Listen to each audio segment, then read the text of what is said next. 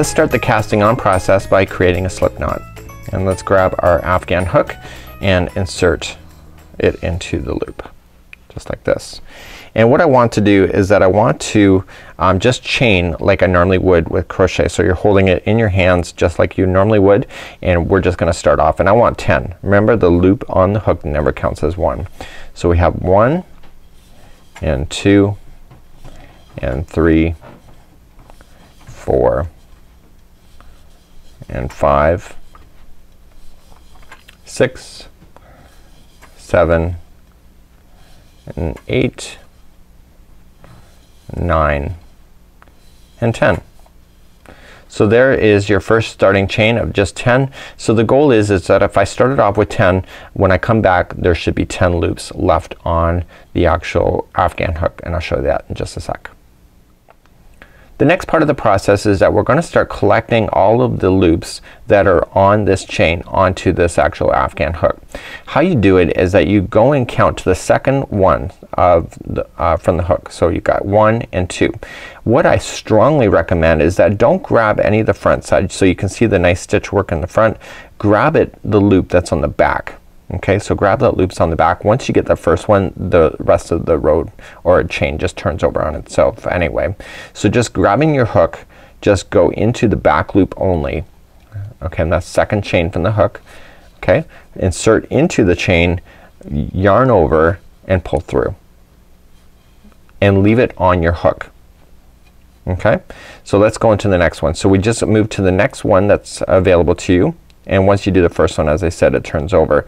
By doing the back loop only, or the back hump, whatever you want to call it, it actually makes the curl less likely to happen. It still will happen, but it won't be as severe. So you keep just going down the chain on the back loop, just like this. And we're doing the casting on process. And so if I started off with I chained 10, I should have 10 of these on my crochet hook by the end of the chain. So I'm just moving my way slowly. Getting started with Tunisian is always a bit of a task. I'm not gonna deny that, but once you're started it gets a lot easier as you get to hold on to more of the project. Do you notice that I'm sliding the project down every time I put it on? So I just don't immediately just start and go into the next one. I slide it down so that I can get it around the thickness of the shaft, so that each of the stitches are consistent. Don't forget to do that. So regardless of what size it is, make sure you slide it to get that right thickness. And I believe that this is the last one, but I'm gonna just double count and make sure that I have 10 on my hook. So 1, 2, 3, 4, 5, 6, 7, 8, 9 and 10. So I have 10 here, so I'm actually done. So I've chained my 10 and now I've collected.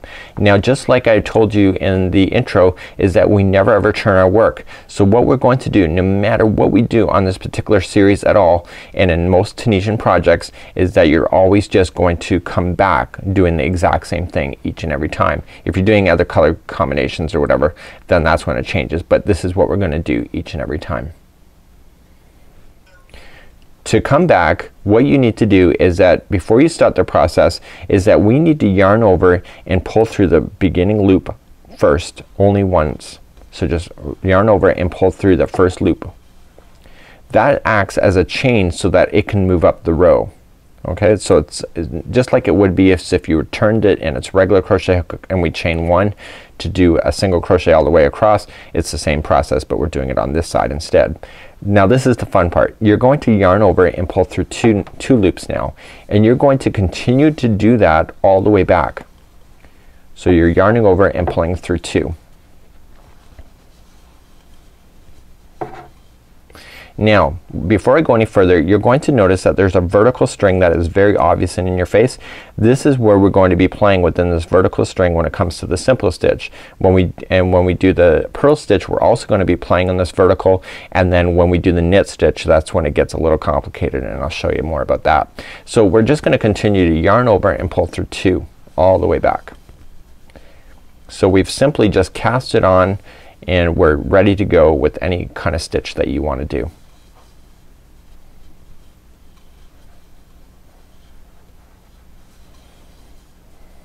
Okay, coming all the way back.